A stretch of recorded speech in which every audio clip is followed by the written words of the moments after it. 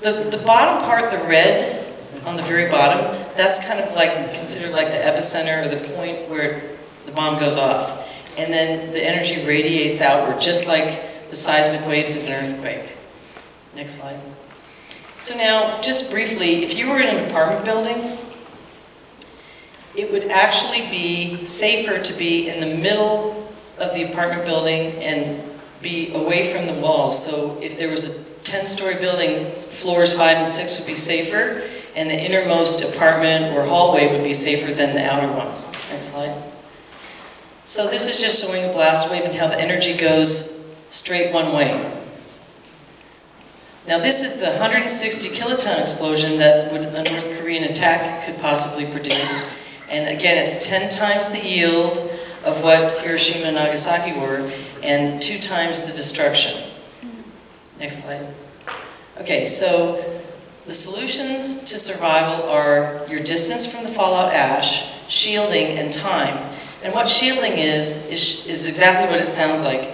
How much mass or shield materials, such as a brick wall, books, wooden structures, any kind of shield between the nuclear blast fallout and your body.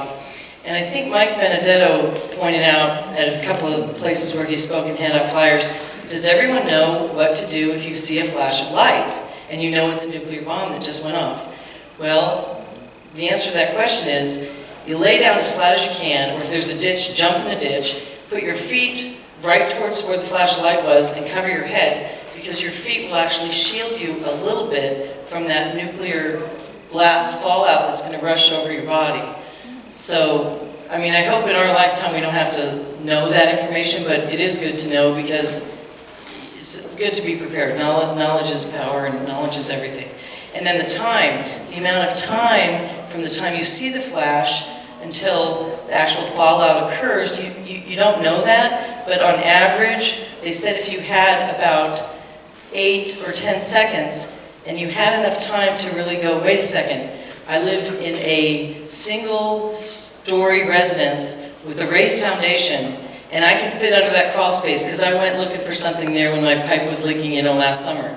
And if you had the wherewithal to just dive under there somehow and get under there, that's the safest place, because you would be under, you wouldn't be in, we don't have many basements in California, but you could at least be under there and face the right direction and get a little protection from the house and maybe some shrubs and wood that are around the raised foundation structure. Okay, next slide.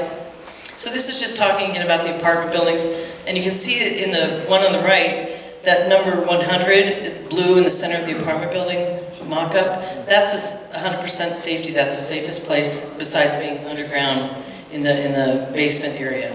Next slide.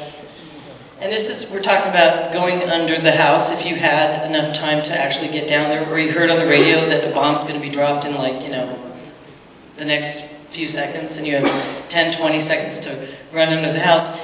You could even pre-dig out a little thing there, a little ditch, and lay that way. And by having the shielding of books or concrete or block wall or some apparatus to any kind of solid stuff that would break the contact of the fallout in your body and shield you. Next slide. Okay, so let's skip this slide. Okay. So this is talking about the survival procedure, and I think, with all the speakers we've had tonight, I don't want to take up too much time, but I think we've covered the main topics, and thank you. Again, I appreciate your time, and next speaker.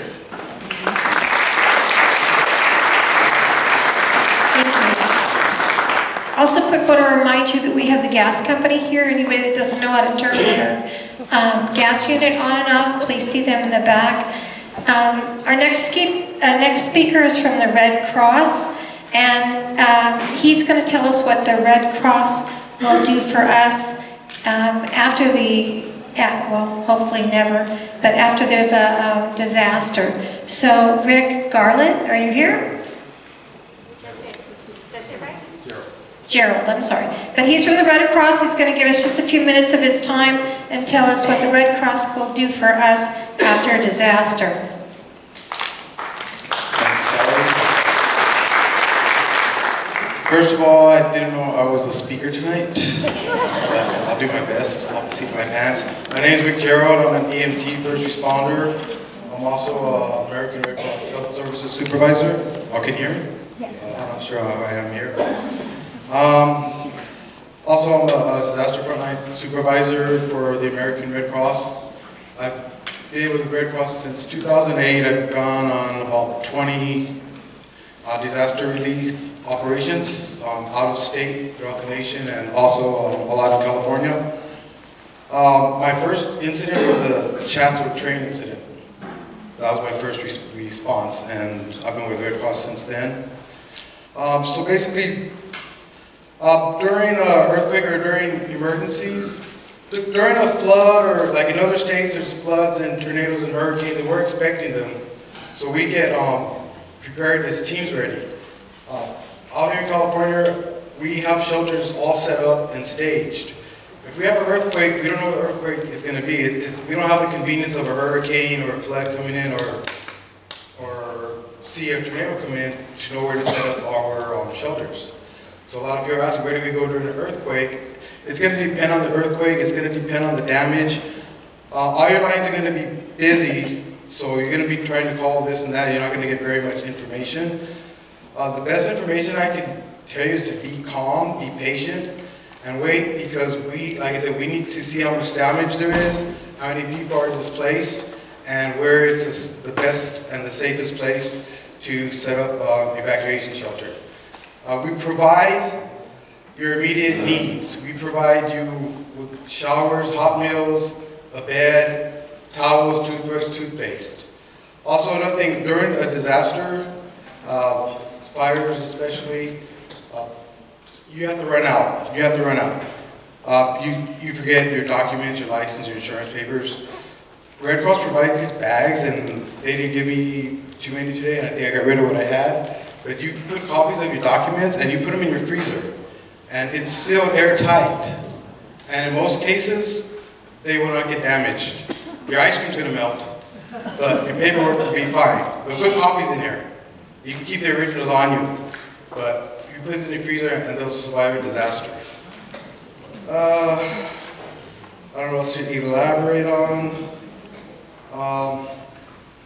Like I said, be patient, be calm. They were talking about water, which water is safe to drink, which water is not. The pool deal and the bleach deal is good. Have lighters and matches, because it's always safe to boil the water. People talk about, is the toilet water safe? Is the hot water boiler, the heater safe? Once. What happens once you're through with that water, or you flush the toilet, or you use any water from the heater, it refills. Is that water contaminated that's coming back in? I don't know. We don't have these answers either of how safe your water is. That's why, and I don't want to overlap on everything, but that's why they say to have fresh water handy. Or, like I say, have a lighter or matches to boil it. What else can I elaborate on? Oh, like I said, I've been through about 18 different states and different type of disasters, and LA Fire is the best I've seen.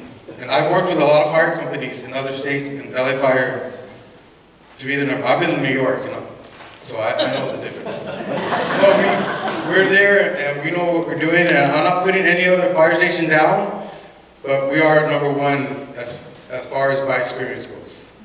So I just want to give our station props.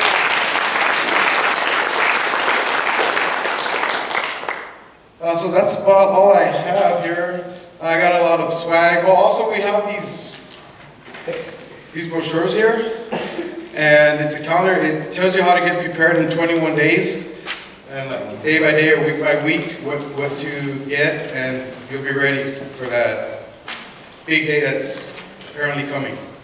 Okay, but everyone's guaranteeing you, but hopefully not. And we also have the gas wrenches, but I think someone from the gas company's here. But these are to shut off your gas. Any new gas lines or even retrofitted lines, if there's an earthquake and your gas line shakes, it's going to shut off automatically. Okay, so you might want to learn how to turn it back on in case of an incident. I had a gas meter, and the kid next door, he'd get off his scooter and he'd slam it against my gas meter. So my gas would keep coming off. So they work. Okay, so even as little as a scooter hitting it, it would turn it off. So we have other Red Cross reps that I don't want to overlap on anybody else. And like I said, I'll go in the back and get some of this information. And that's what I got for tonight. Thank you. Well, thank you. Susan, we're going to hold the questions till the end. Okay?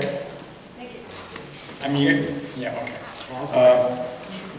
Our next speaker, right here from Granada Hills, and I'll let him introduce himself with his title, but it's Mike Panman.